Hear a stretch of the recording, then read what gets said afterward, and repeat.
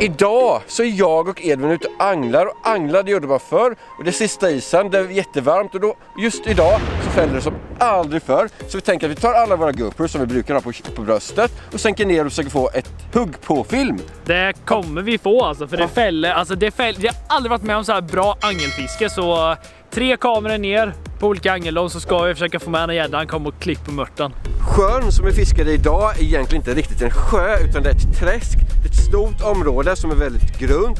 Och här har vi tagit en gammal angellina, så då styrar vi ner den i hålet nu. Så lägger vi de här skoporna in i vassen här så kameran hänger på rätt djup.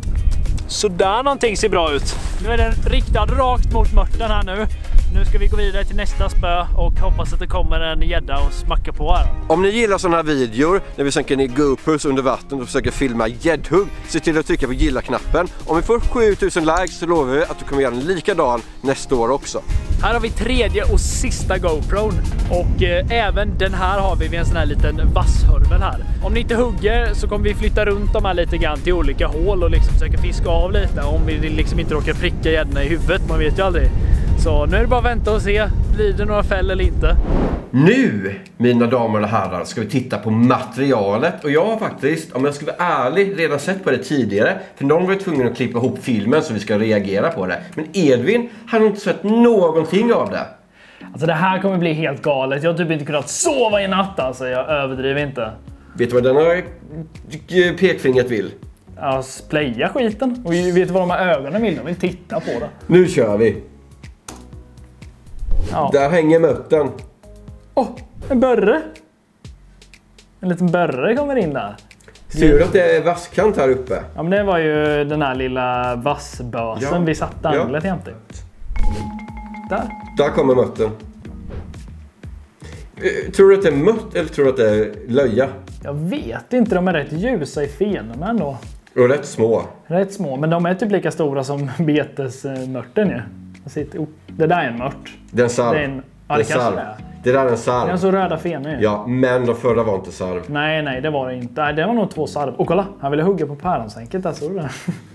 Och som ni ser nu så kör vi med en till sarv. Kör vi med dömött. Men den åker upp och ner. Och det är för att det blåste så mycket den dagen. Det var storm så vipporna stod liksom och gjorde så här. Det är ju perfekt. Det ser ut som att man sitter och rycker där i lite pimpel typ. Ser du? Ser du fisk? Det smackade ju. Han har ju inte ens tänka ju. Det bara smackade ju på. Det kom från vassön där. Så bara det gjorde han. Så. Coolt. Kolla vad fort han tog in. Ser du fjällen bara åker? Han tuggade in den lagom snabbt alltså. Och där har du inte fällt den? Nej, han bara står ju där. För du ser att det är tyngd uppåt. En till. En till! Vad tusan var det för radarpar? Så coolt. Den bara kom från vassen och bara klippte mörten, svalde den jättefort, så kommer polaren jämte och sticker iväg. Och det där gick snabbt. Ja. Man såg den typ inte från vassen. Nej, man såg något litet komma, sen bara smack så det bara small det på alltså. Ja, just det var... Ja, det är också... där kommer en pike direkt. Alltså den här dagen var ju helt galet. Bra fiske. Det fällde ju hela tiden, så de är ju på hugget ser man. Ser du? Där. Så snabbt. Kolla, det bara yr fjäll. Det bara åker så här runt. Och sen bara så de håller, åker sakta, tuggar. Det tar lång tid innan de fäller ut vippan ju. Ja. Det ser man ju där. Han bara det är fortfarande tyngd uppåt. Ja. Och där fällde det. För då såg jag att tyngden åker neråt. Men gäddan blir inte rädd. Nej. Ja, vad häftigt alltså. Står fortfarande där och tuggar. Ja, han sticker inte. Där ser man en väg. Nu sticker han igen. Ser du linan åker här? Han sticker ju. Åkte in i kameran. Typ att de har slitit med sig kameran. Det var säkert du som sprang där. Ja, det lär det varit. Det var elefanttruppen som var på väg igen. Ska vi se, nästa här då. Jag tror det är samma kamera. En stor mört sarv. Stora sarvar. 2 stora sarvar. 3.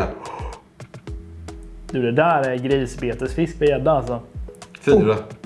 Coolt. Så nära kameran också. Och en till. Vi får åka dit och meta sarv då. Om ni vill se oss meta sarv där, tryck på gilla-knappen och kommentera sarv i kommentarsfältet. Ser du redan? Är det pike? Nej, det är brax. Nej, vad är det för någonting? Det är stor. En stor sarv, vilken puckelgris. Du måste pausa där. Kolla ögat på den. Ser du hur tjock den är? Det där måste ju vara typ över 5 hektar. Ja. 7-8 hektar. 5, ja säkert. Men det var just, det är svårt att säga, men alltså han är ju inte liten. Och du ser fenorna hur röda de är. Ja, häftigt alltså. Där är Pike, ser du? Ja, det är klart du ser det. Ja. Men jag ser. Han bara glider in där nere. Såg du vilket lamt hugg? Ja, det var liksom inget... De andra gäddorna kom så här, pang! Den här gäddan bara nafsade lite så här. Man har inte löst ut den. Det är bara så stilla och tuggar. Vänder på sig. De gör ju ofta det när de hugger. De liksom hugger inte och sticker iväg på en gång. De står så här och håller på. Kolla, han är där. Och inte löst ut vipparna. Nu ska vi se. Där. Han fick sänket på ryggen. Men jag blir inte rädd för det. Nej. Mycket baitfish, men vad är mörten? Det var den GoPro vi satte lite fel. Ja, det var den vi inte hade någon stav till. Vi hade den på en... Du, det där måste vara löja, va? Ja. Det är så himla eller är det småmört? Men det GoPron har också supervid vinkel. Ja, så det är sant. I kanten ser de vida ut. Sen här ser det ut som mört i mitten. Ja. Oj. Där är mörten. Jämte en liten grästuva där. Det ser hett ut. Ser du gäddan? Där, jag ser den. Den kommer från vassen igen. Den är lite sunkig. Jag ser den. Lite vit på huvudet typ och sunkig. Åh, vad häftigt. Titta, han låtsas han inte se den. Och kolla. Så ögat vänder sig om. Och kolla vad coolt. Och så tittar han på den. Undrar vad han tänker där. Jag tänker, vad är det för ful mött? Ser du huvudet? När mötten åker upp så åker huvudet med också upp. Han liksom följer efter vinden på vippan där. Åh, coolt. Den är ju typ... Nu kommer han ta. Kommer han verkligen där? Är du säker? Jag var så nära nu. Är du säker? Nej. Han vek av.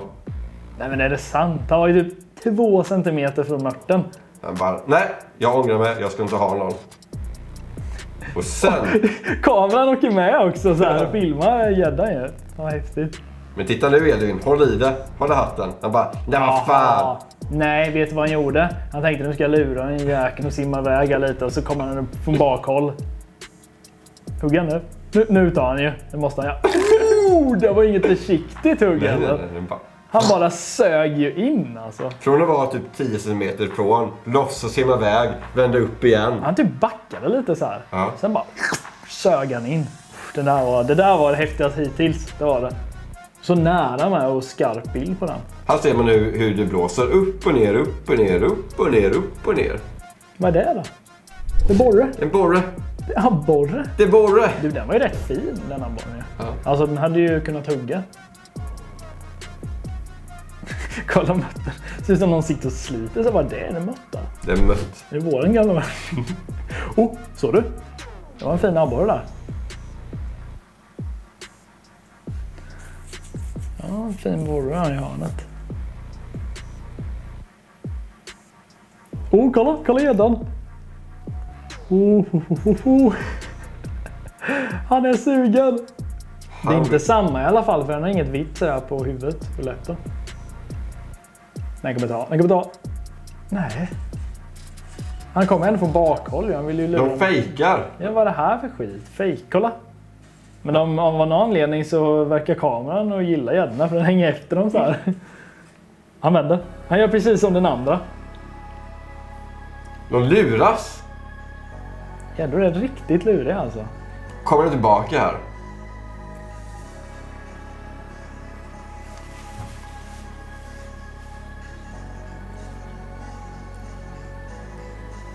Man står ändå länge och tänker och funderar. Jag kommer inte ta. Nu. Han luras. Jag tror inte han kommer hugga. Jo, nu. Nu är han sugen. Nu är han sugen. Nu. Man såg att han så här... Titta mötten av munnen. Man såg att gäddan så här vred sig typ. Och sen bara paff. Han liksom hittade rätt vinkel med käften så här. Sen bara smack. Men det var ingen försiktigt hugg när han väl högg alltså. Men det var lite så lurig i början. Ja, en riktig luring var det. Men det var en grymt hugg. Där. Kom en till pike. Också, han låtsas se den, men sen inte. Eller han låtsas han inte se den. Det ser ut som att han skulle åka in nu. Ja. Är det vi som är där och rycker lite?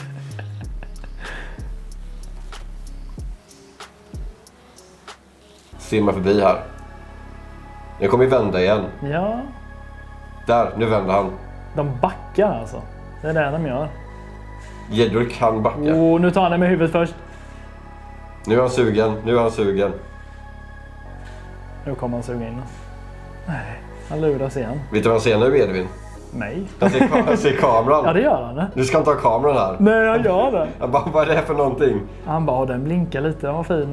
Vad är det för lurendrejeri här? Vad ful han är. Jag bara, vad är det för någonting rött som blinkar? Ska jag ta mötten eller ska jag ta GoPro?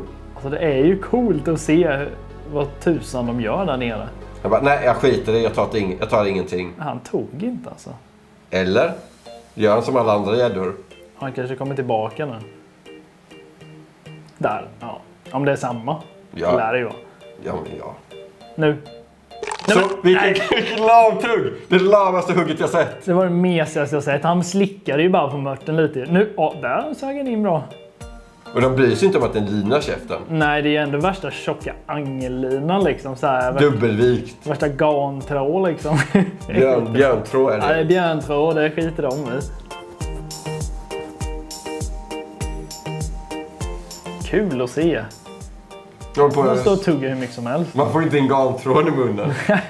Den har fastnat i tänderna på allt. Det är inte löst ut än. Nej. Det måste vara hårdsatt den där. Ja, men det, ja. Där måste den löst ut. Ja, nu small nog till. Ja. Coolt. Här är dubbelmötten. Just, glider in 2 grisarvar där till att börja med. Det var lite kul när vi satte på dubbelmött.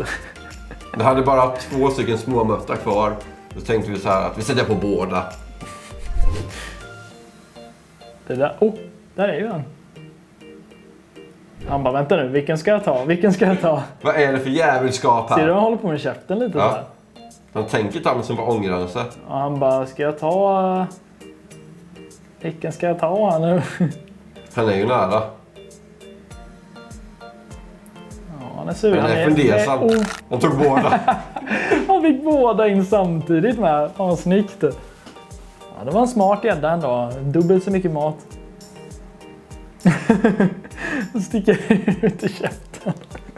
Det var så himla coolt att se alla hugg. Alltså jag har typ hjärtklappningar. Det var så sjukt häftigt att se när de gick så här. Det var asspännande. Jag trodde inte att de skulle hugga typ. Det var ju så nära. Ja. Och sen så hur man ser hur de försöker. Nej, jag vänder om. Och sen kommer de tillbaka. Det är så typiskt gäddor alltså. De liksom bara, nej jag skiter i den. Och sen så bara vänder de ryggen till och bara smack. Det här måste vi göra fler gånger för det är så himla häftigt att se på efteråt. Vilket av alla de där huggen var ert favorithugg? Kommentera i kommentarsfältet. Se till att gilla filmen, 7000 likes och prenumerera så att inte missar nästa sån här film. Det måste ni göra. Så nu får ni ha det bra så hörs vi nästa hugg. Hej då!